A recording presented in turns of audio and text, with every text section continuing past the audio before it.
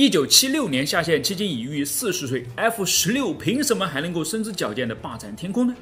很简单啊，他出生之时就是冲着未来而去的。在他身上至少有以下这4个设计特点，远超那个时代。第一，电传飞控和放在右侧的操纵杆。为了获得更好的机动性，F-16被故意设计为在达到超音速之前拥有不稳定的空气动力学特性。这与之前制造过的每一架飞机都不同嘛，因此呢，也造成了它控制方式的不同。在 F-16 身上呢，操纵杆与飞机的运动部件之间是没有机械连接的，它们之间插着一台电脑。电脑一边识别飞行员的操作，一边将翻译好加了料的信号传递到控制部件，来完成飞行控制。因此这种技术呢就被称为电传操纵。实际上，飞机是由电脑和飞行员合作起来一起控制的。电脑负责干累活，飞行员则负责耍帅。同时操纵杆也是第一次被放在了右手边，因为 F-16是为高过载设计的，它允许飞机飞出9个 G 的过载，所以把操纵杆安装在驾驶舱的侧面而不是中央，就是为了方便飞行员在被压来无法抬起胳膊时呢，依然能够推得动控制杆。第二点，也跟 F-16 的高过载设计有关。它的弹射座椅不是通常的倾斜12度，而是向后倾斜了30度，使飞行员几乎不是坐着，而是躺着在飞的。这样的姿势呢，对于高过载更加的友好。第三点，气泡式座舱盖。F-16 的座椅呢本来就非常高了，再配合这样的全方位无遮挡的座舱盖呢，飞行员的视野得到进一步的强化。在失去视野及失去战斗的近距离空中格斗中呢，战斗值拉满第四点，多功能显示器。 F-16 是第一款配备玻璃座舱而非传统蒸汽仪表座舱的军用飞机之一了。飞行员可以根据特定的任务和个人喜好来定制显示器，同时多功能显示器还可以轻松地进行软件升级，帮助战损与时俱进，以至于在数十年以后的今天依然能够持续地发挥作用到底是它启发了科幻，还是科幻启发了它？ F-14 熊猫，今天咱们就来好好聊聊它。1981年的8月，2艘美国海军的航空母舰弗瑞斯特和尼米兹开进了利比亚以北的地中海，那刚刚被利比亚领导人奥马尔·穆阿迈尔·卡扎菲宣布为其领海范围。但美国人不同意，于是就有了以上2艘航母的闯入，以及每天从航母上起降的舰载机带来极具挑衅的空中巡逻了。哪一款舰载机呢？就是 F-14 熊猫了。一开始，双方的战斗机呢还只是隔空相望，秀秀肌肉而已。直到一架利比亚的苏22实在是绷不住了，就朝着2架 F-14发射了导弹。这一发没有击中，但是却被当成 F-14实施正当反击的最好理由了。实际上，这正是美国在此钓鱼的全部目的了。他们已经等了好久了。于是，一枚 AIM-9响尾蛇马上就从左边翼下的这个位置被发射了出去。它先是直扑目标，接着来了一个90度的急转弯，准确地命中了苏22的尾部。一瞬间浓烟冒起，飞机开始翻滚，飞行员也被迫弹射逃生了。就这样，美国海军最新一代的舰载机取得了他战斗生涯中的第一次空对空胜利。但其实 F-14 它根本就不是为了打飞机而存在的，它的诞生有且只有一个目的，猎杀苏联的轰炸机。而这个目的既成就了熊猫，也毁灭了熊猫。那么一切都开始于1960年代啦。那会儿，苏联人正在开发一系列可以从舰船、潜艇和飞机上发射的远程巡航导弹。这些导弹呢，飞行速度很快，而且是在低空飞行，就使得它们成为了瞄准美国海军航母的理想选择了。只要数量足够多它们就可以压倒当时最先进的防空系统，成为美国航母的噩梦了。而美国海军自己呢，还没有任何一款能够载上足够多火力、飞足够远，在苏联的导弹和飞机离航母群太近之前去拦截和摧毁他们的飞机。于是海军迫切的就感到，一架能够从航母起飞完成以上任务的新的飞机实在是太有必要了。为什么说是新的飞机呢？因为其实空军有一架现成的，似乎是能够满足需求的F-111远程重型多用途战斗机。带着可变后掠翼的它呢，可以飞出2.5马赫的最高速度，航程范围接近6000公里，能够带上14吨多的弹药，绝对啥都够了。但是唯一的问题，它太重了，根本就不可能在航母上飞起来和降下去嘛。开发商格鲁曼想要试着改一改，但却始终无法帮助他减肥成功，最终还是放弃了。干脆咱把他的几个特殊本领给继承过来，搬到一架全新设计的机身上算了。是的，这就是 F-14了。而继承过来的不仅有那对最明显、最有特征的可变后掠翼，还有那2台专门为大载荷与高速度设计的 TF-30发动机，和专为从190公里外就能锁定和干掉目标的 AWG-9X 波段脉冲多普勒雷达系统和 AIM-54凤凰远程空导弹了。它们每一项都非常先进，甚至可以说远超其所在的时代。但是就好像是硬币有2面一样，好与坏是跟你要干什么有关的。下面我们就一边说它有多牛逼，一边说它有多糟糕了啊。首先是可变后掠翼，它可以在20到68度之间呢自由变化，从而让 F-14在低速和高速下都能够获得最佳的飞行性能。不得不承认啊，当它完全后掠变得像是一个箭头时呢，真的是帅爆了啊！而且它也有效到爆。由于此时的机翼面积已经尽可能的缩小了，所以带来的阻力也变到了最小，高速性能得到极大的提升了啊！海军说我们要它飞到2.34马赫，格鲁曼的工程师说不，2.34太慢了，2.5怎么样呢？实际上要是 F-14能够一直服役到今天的话，连 F-22和 F-35都能被它甩出一大截呢。相比起其他固定翼的战斗机啊，它不仅有着更高的最高速度，还有着更好的燃油经济性。而当要从航母上起飞或者降落到航母上时呢，机翼则又再次展开，扩大其表面积，以提供更大的升力。这样，即使把10个挂载点全部都挂满导弹，成为当时最重的舰载机，也能够轻松起降了。更厉害的地方是，格鲁曼的工程师下定了决心啊，要让这个能够变化的机翼实现完全自动化。他们为其安装了一个系统，让它能够从外部传感器收集空速数据，并对机翼的后掠程度呢进行实时的调整，把飞行员的精力解放出来，专注到更为重要的任务当中。好嘛，先进到不行，对不对？但与之画上等号的就是复杂、沉重、昂贵和远超其他飞机的维护需求了。怎么个远超法呢？根据海军的估计啊，熊猫每在空中飞行1个小时，就需要另外30到60个小时的维护才行啊。如果说这样的高昂开销在那个假想敌苏联还存在的时候是必须的投入的话，那么在1991年之后就完全没有必要了嘛。可变后掠翼的另外一个问题是，虽然其位置的调整是快速和自动的，但和熊猫一起训练的 F-15、F-16的飞行员很快就报告说啊，他们似乎发现了 F-14身上的一个重要的 bug，那就是机翼位置的变化有助于他们快速评估 F-14正在以及即将要进行怎样的机动。这等于就是拳击赛场上你提前向对手释放出拳的信号一样嘛，不是很容易就被对方给拿捏的死死的了吗？这个隐患不可谓不严重啊。好，虽然它厉害的可变后掠翼，再来说说它厉害的发动机。熊猫很重，还要飞得很快，那当然是要装上厉害的发动机啦。因此，单台最高推力达到了25100磅的普惠 TF-30就毫无争议的被装了上去。它的确很强大，但是却过于强大了，强大到只剩下强大了。推重的它没问题，因此放在轰炸机上非常合适。但推灵活的它就有点喘不上气了啊！当遇上飞机在进行大迎角机动时，这在空战当中呢相当常见，它就很容易出现压气机的失速和喘震，结果导致飞机失去动力。它不是有2台发动机吗？失去1台，至少还有另外1台嘛。相信我，就连阿汤哥也宁愿希望2台一起丢掉的。为了提供更大的升力和更多的武器运载空间，准确说是单枚就重约半吨的凤凰导弹，他把2台发动机呢隔着特别远来安放，这就意味着要是失去其中1台的动力，另外1台将把飞机推向无法恢复的平旋状态，几乎注定就是坠毁了。于是 F-14呢才被称为一架由2块垃圾驱动的漂亮飞机嘛。TF-30的问题导致了40架 F-14的损失。当然，也导致了海军一直就要想把它给换掉，换成后来的通用电气 F-110。但实际上，一直到最后，由于预算的问题，还是有大约2/3的熊猫在还没有来得及做心脏手术之前就被退役报废了。说到这儿呢，有个题外话，至少这个呢能让美国人得到一些安慰，因为他们当初出口给伊朗的 F-14上面装着的还是原来这款不怎么靠谱的 TF-30发动机了。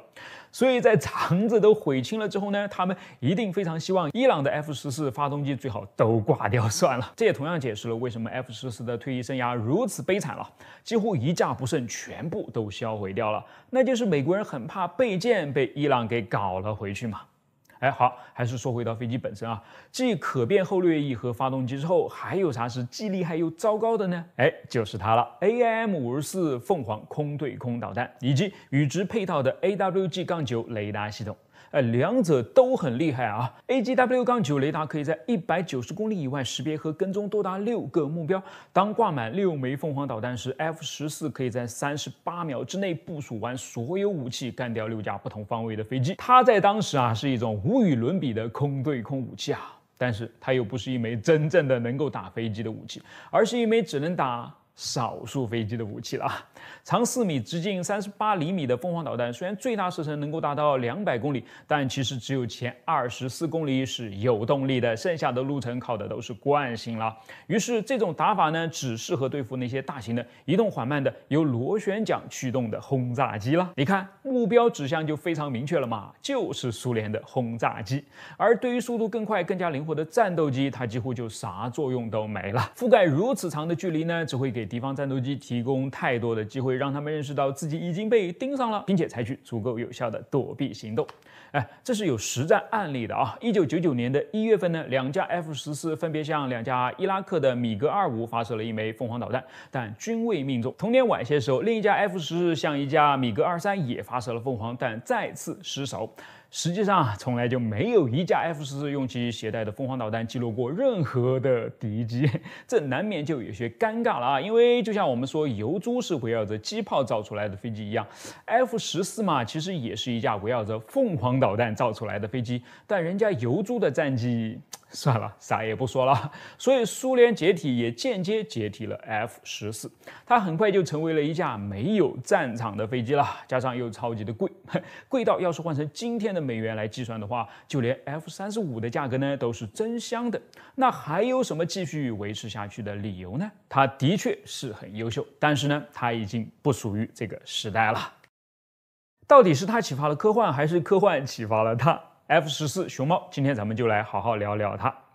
1981年的8月，2艘美国海军的航空母舰弗瑞斯特和尼米兹开进了利比亚以北的地中海，那刚刚被利比亚领导人奥马尔·穆阿迈尔·卡扎菲宣布为其领海范围。但美国人不同意，于是就有了以上2艘航母的闯入，以及每天从航母上起降的舰载机带来极具挑衅的空中巡逻了。哪一款舰载机呢？就是 F-14熊猫了。一开始，双方的战斗机呢还只是隔空相望、秀秀肌肉而已。直到一架利比亚的苏2实在是绷不住了，就朝着2架 F-14发射了导弹。这一发没有击中，但是却被当成 F-14实施正当反击的最好理由了。实际上，这正是美国在此钓鱼的全部目的了。他们已经等了好久了。于是，一枚 AIM-9响尾蛇马上就从左边翼下的这个位置被发射了出去。它先是直扑目标，接着来了一个90度的急转弯，准确的命中了苏22的尾部。一瞬间浓烟冒起，飞机开始翻滚，飞行员也被迫弹射逃生了。就这样，美国海军最新一代的舰载机取得了他战斗生涯中的第一次空对空胜利。但其实 F-14它根本就不是为了打飞机而存在的，它的诞生有且只有一个目的：猎杀苏联的轰炸机。而这个目的既成就了熊猫，也毁灭了熊猫。那么一切都开始于1960年代啦。那会儿，苏联人正在开发一系列可以从舰船、潜艇和飞机上发射的远程巡航导弹。这些导弹呢，飞行速度很快，而且是在低空飞行，就使得它们成为了瞄准美国海军航母的理想选择了。只要数量足够多它们就可以压倒当时最先进的防空系统，成为美国航母的噩梦了。而美国海军自己呢，还没有任何一款能够载上足够多火力、飞足够远，在苏联的导弹和飞机离航母群太近之前去拦截和摧毁他们的飞机。于是海军迫切的就感到一架能够从航母起飞完成以上任务的新的飞机实在是太有必要了。为什么说是新的飞机呢？因为其实空军有一架现成的，似乎是能够满足需求的F-111远程重型多用途战斗机，带着可变后掠翼的它呢，可以飞出2.5马赫的最高速度，航程范围接近6000公里，能够带上14吨多的弹药，绝对啥都够了。但是唯一的问题，它太重了，根本就不可能在航母上飞起来和降下去嘛。开发商格鲁曼想要试着改一改，但却始终无法帮助他减肥成功，最终还是放弃了。干脆咱把他的几个特殊本领给继承过来，搬到一架全新设计的机身上算了。是的，这就是 F-14了。而继承过来的不仅有那对最明显、最有特征的可变后掠翼，还有那2台专门为大载荷与高速度设计的 TF-30发动机，和专为从190公里外就能锁定和干掉目标的 AWG-9X 波段脉冲多普勒雷达系统和 AIM-54凤凰远程空导弹了。它们每一项都非常先进，甚至可以说远超其所在的时代。但是就好像是硬币有2面一样，好与坏是跟你要干什么有关的。下面我们就一边说它有多牛逼，一边说它有多糟糕了啊。首先是可变后掠翼，它可以在20到68度之间呢自由变化，从而让 F-14在低速和高速下都能够获得最佳的飞行性能。不得不承认啊，当它完全后掠变得像是一个箭头时呢，真的是帅爆了啊！而且它也有效到爆。由于此时的机翼面积已经尽可能的缩小了，所以带来的阻力也变到了最小，高速性能得到极大的提升了啊！海军说我们要它飞到2.34马赫，格鲁曼的工程师说不，2.34太慢了，2.5怎么样呢？实际上要是 F-14能够一直服役到今天的话，连 F-22和 F-35都能被它甩出一大截呢。相比起其他固定翼的战斗机啊，它不仅有着更高的最高速度，还有着更好的燃油经济性。而当要从航母上起飞或者降落到航母上时呢，机翼则又再次展开，扩大其表面积，以提供更大的升力。这样，即使把10个挂载点全部都挂满导弹，成为当时最重的舰载机，也能够轻松起降了。更厉害的地方是，格鲁曼的工程师下定了决心啊，要让这个能够变化的机翼实现完全自动化。他们为其安装了一个系统，让它能够从外部传感器收集空速数据，并对机翼的后掠程度呢进行实时的调整，把飞行员的精力解放出来，专注到更为重要的任务当中。好嘛，先进到不行，对不对？但与之画上等号的就是复杂、沉重、昂贵和远超其他飞机的维护需求了。怎么个远超法呢？根据海军的估计啊，熊猫每在空中飞行1个小时，就需要另外30到60个小时的维护才行啊。如果说这样的高昂开销在那个假想敌苏联还存在的时候是必须的投入的话，那么在1991年之后就完全没有必要了嘛。可变后掠翼的另外一个问题是，虽然其位置的调整是快速和自动的，但和熊猫一起训练的 F-15、F-16的飞行员很快就报告说啊，他们似乎发现了 F-14身上的一个重要的 bug，那就是机翼位置的变化有助于他们快速评估 F-14正在以及即将要进行怎样的机动。这等于就是拳击赛场上你提前向对手释放出拳的信号一样嘛，不是很容易就被对方给拿捏的死死的了吗？这个隐患不可谓不严重啊。好，虽然它厉害的可变后掠翼，再来说说它厉害的发动机。熊猫很重，还要飞得很快，那当然是要装上厉害的发动机啦。因此，单台最高推力达到了25100磅的普惠 TF-30就毫无争议的被装了上去。它的确很强大，但是却过于强大了，强大到只剩下强大了。推重的它没问题，因此放在轰炸机上非常合适。但推灵活的它就有点喘不上气了啊！当遇上飞机在进行大迎角机动时，这在空战当中呢相当常见，它就很容易出现压气机的失速和喘震，结果导致飞机失去动力。它不是有2台发动机吗？失去1台，至少还有另外1台嘛。相信我，就连阿汤哥也宁愿希望2台一起丢掉的。为了提供更大的升力和更多的武器运载空间，准确说是单枚就重约半吨的凤凰导弹，他把2台发动机呢隔着特别远来安放。这就意味着，要是失去其中1台的动力，另外1台将把飞机推向无法恢复的平旋状态，几乎注定就是坠毁了。于是 F-14呢才被称为一架由2块垃圾驱动的漂亮飞机嘛。TF-30的问题导致了40架 F-14的损失。当然，也导致了海军一直就要想把它给换掉，换成后来的通用电气 F-110。但实际上，一直到最后，由于预算的问题，还是有大约2/3的熊猫在还没有来得及做心脏手术之前就被退役报废了。说到这儿呢，有个题外话，至少这个呢能让美国人得到一些安慰，因为他们当初出口给伊朗的 F-14上面装着的还是原来这款不怎么靠谱的 TF-30发动机了。所以在肠子都悔青了之后呢，他们一定非常希望伊朗的 F-14发动机最好都挂掉算了。这也同样解释了为什么 F-14的退役生涯如此悲惨了，几乎1架不剩，全部都销毁掉了。那就是美国人很怕备件被伊朗给搞了回去嘛。好，还是说回到飞机本身啊，继可变后掠翼和发动机之后，还有啥是既厉害又糟糕的呢？就是它了 ，AIM-54凤凰空对空导弹以及与之配套的 AWG-9雷达系统。两者都很厉害啊 ！AGW-9雷达可以在190公里以外识别和跟踪多达6个目标。当挂满6枚凤凰导弹时 ，F-14可以在38秒之内部署完所有武器，干掉6架不同方位的飞机。它在当时是一种无与伦比的空对空武器啊！但是它又不是一枚真正的能够打飞机的武器，而是一枚只能打少数飞机的武器了。长4米、直径38厘米的凤凰导弹，虽然最大射程能够达到200公里，但其实只有前24公里是有动力的，剩下的路程靠的都是惯性了。于是这种打法呢，只适合对付那些大型的、移动缓慢的、由螺旋桨驱动的轰炸机了。你看，目标指向就非常明确了嘛，就是苏联的轰炸机。而对于速度更快、更加灵活的战斗机，它几乎就啥作用都没了。覆盖如此长的距离呢，只会给敌方战斗机提供太多的机会，让他们认识到自己已经被盯上了，并且采取足够有效的躲避行动。这是有实战案例的啊！1999年的1月份呢，2架 F-14分别向2架伊拉克的米格25发射了1枚凤凰导弹，但均未命中。同年晚些时候，另一架 F-14向1架米格23也发射了凤凰，但再次失手。实际上，从来就没有一架 F-14用其携带的凤凰导弹击落过任何的敌机，这难免就有些尴尬了啊！因为就像我们说油猪是围绕着机炮造出来的飞机一样 ，F-14嘛，其实也是一架围绕着凤凰导弹造出来的飞机，但人家油猪的战机。算了，啥也不说了。所以苏联解体也间接解体了 F-14，它很快就成为了一架没有战场的飞机了，加上又超级的贵，贵到要是换成今天的美元来计算的话，就连 F-35的价格呢都是真香的。那还有什么继续维持下去的理由呢？它的确是很优秀，但是呢，它已经不属于这个时代了。